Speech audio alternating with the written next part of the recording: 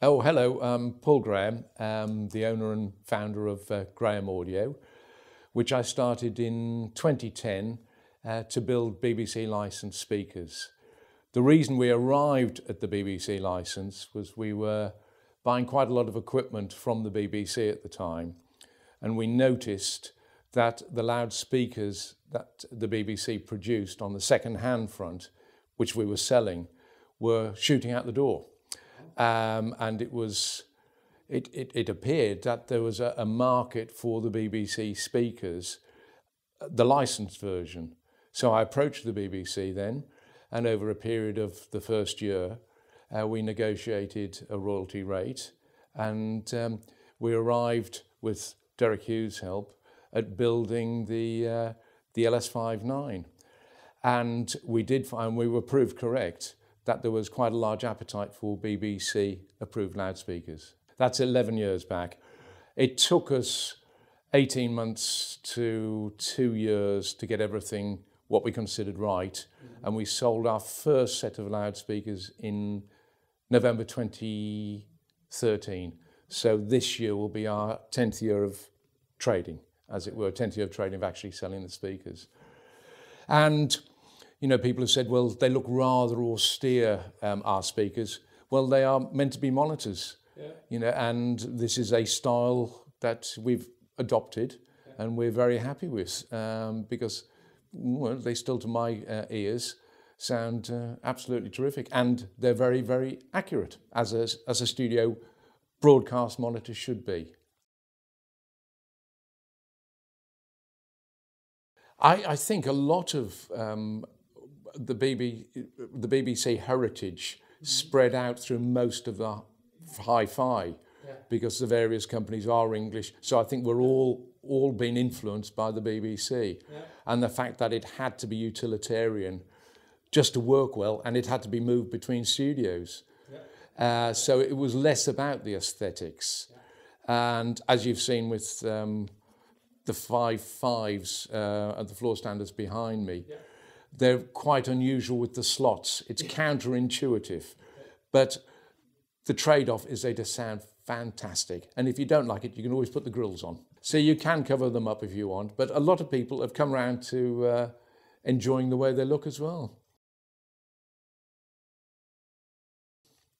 It's definitely the mid-range, because the amount of time, man-hours that went into building the speaker is probably, from what I can gather, more significant than most speakers ever, because the BBC had huge amount of man-hours. And then with Derek to help us translate that into a modern form, I think that's why I think it's a successful recipe, I think. But a lot of it had to do, to begin with the amount of man-hours that went into building the 5.5s and the 3.5As. And a lot smaller. What, the 3.5As? Yeah. Well, again, Derek, who you'll speak to later, will be able to tell you more about how the 3.5A was developed and the amount of man-hours that was put into that.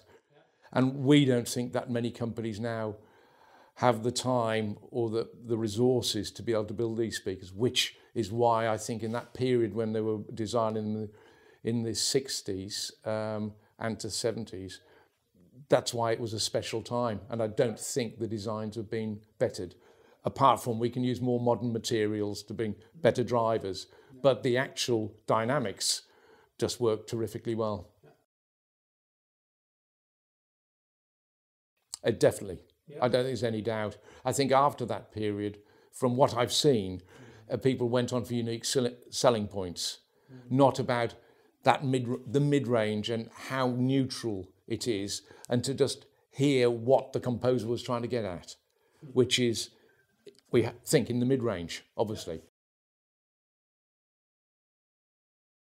A speaker for everyone. We're getting to the point now where we won't be developing too much more, because for a very small company, which we are, we've got the LS3 at the titchy one at the bottom end, and then we've got the Votu Marama right at the top end, which is 1.72 meters high and 120 kilos per set, per side, as it were, and something in between. You hope for every size of room.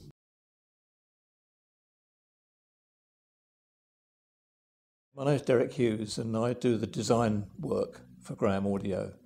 I've worked in the loudspeaker and audio industry all my life, basically. I joined the BBC from school, 18, and then went on to join Spender Audio Systems, which my parents founded.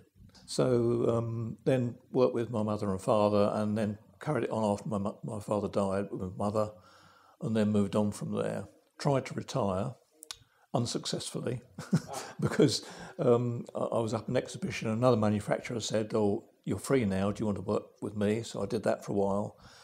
And then 10 or so years ago, I got an email from Paul Graham saying, "I've got these BBC licenses, I need help with design." So a fateful day, really, and been involved with them ever since. And obviously the big initial job was sourcing or designing a bass driver, because that's the foundation of the speaker. So he involved me in that, and we involved Volt loudspeakers, who British company who make drive units, and then we've gone on from there. Yeah. The LS59. Yeah. Which ironically is the latest, the most modern speaker of the BBC line. We've gone backwards basically, so which is fine. So that was the LS59. That was the speaker that was used most widely in the BBC between, I suppose, 1982 or 3. There's the LS58, which is a big speaker, similar dimensions to these. And then the LS59 was the next model on for smaller control rooms. But it's the one that there were most of in the BBC, and that's why Paul came across them, so many of them. And it's quite a challenge recreating something like that. We had cabinet schematics, and that was okay. The biggest challenge was drive unit design.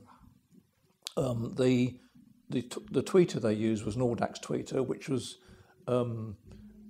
actually went out of production for years and came back in, fortunately, just before, which is very good.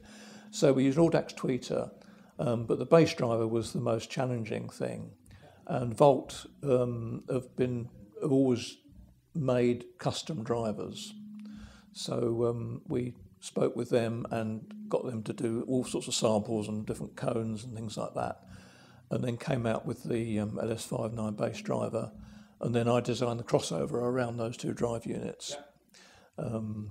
Crossover is fairly complicated compared to a lot of crossovers, which BBC designs tended to be. Yes, because obviously if your aiming point is a flat response, which is basically what they're aiming for, then there's a lot involved in ironing out irregularities in the driver responses. So that's the key. So the LS59 was very widely used. The BBC first started designing their own loudspeakers back in the 1940s, I think, because there weren't really any consistent loudspeakers with a consistent response and sound available commercially. So they just started doing their own thing. And then that progressed over the sort of 30 or 40 years. And then in the early 1960s, there was some very serious research and design work went into drive unit materials and cabinet materials. Because up to that point, cabinets have been very big, very heavy, out of very thick wood, and incredibly expensive.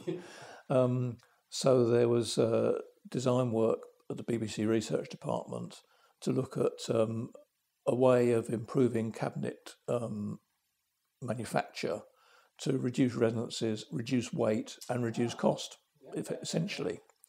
And my father worked for the BBC in research department before he formed Spender, and he was actually involved in that work. He was initially a mechanical engineer, so he did a lot of the physical design of things under the guidance of some extremely clever audio acoustics guys, people like Dudley Harwood, who many people have heard of. They're a group of about, I think it's 12 in the research acoustics section. And so, I mean, Paul's alluded to the cost. And so you had these 12 guys who were the top of the industry, really, just working full time on whatever projects the BBC decided to. Yeah. So the cost involved when you analyse it is huge. Yeah. They reckon with the LS35A, which is this little speaker, that if you translated the man hours, it would have cost about £250,000 to develop. But they just had the guys, because people ask me, how did the BBC finance it? Well, they just had a dozen people there who worked on projects. Off you go. And tremendous resources in terms of mechanical and electronic workshops, huge test facilities. So it was that's the reason why it was a bit of a golden age, I think, because there weren't research people and facilities anywhere like that. Just the pursuit of excellence in making loudspeakers. It is incredible. I mean, as a teenager, when my father was working at research, I used to go down there at weekends sometimes with him. So right from, I think I was probably 14, 15, when I first was exposed to all this wonderful technology. I loved it. So we go down there and we go into their big anechoic chamber and test things and stuff like that. So being exposed to that sort of technology at early age, that's what I was going to do, obviously. So I then sort of joined the BBC for sort of 7 years and then just moved into the industry.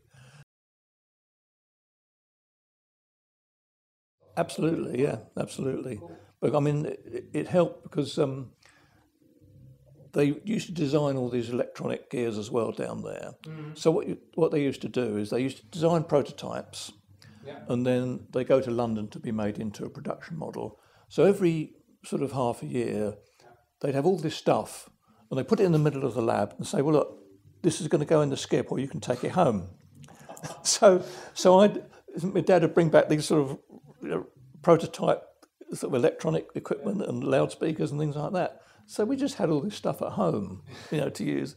It is cool, and you get immersed in that world, and it's just it really sort of adopts you, I suppose. And what I liked about the BBC was this pursuit of excellence, almost at no cost. You just went for the best, and that was their philosophy. And gradually over the decades, they sort of evolved different refinements, if you like, to the fundamental principles. Because consistency of sound was important. You had to be able to. The BBC had hundreds of studios all over the country, so you had to be able to record something in one studio and listen to it in another studio, and it had to sound the same. So consistency of sound was very much the watchword in design. We've improved to the extent that better materials are available and better processes in the drive units particularly. Modern magnets, things like that, modern co-materials. But we were always building on the sort of solid foundation of the work was done in the 60s. And fundamentally, you can't beat good engineering. Good engineering is good engineering. You can refine it and things like that, but there's certain fundamentals that you have to stick to, or it's best to stick to, depending on what you're trying to achieve. So we've tried to be true, even when we've done variations of the design and some of our own models, like the LS6, which are intermediate between the BBC license models.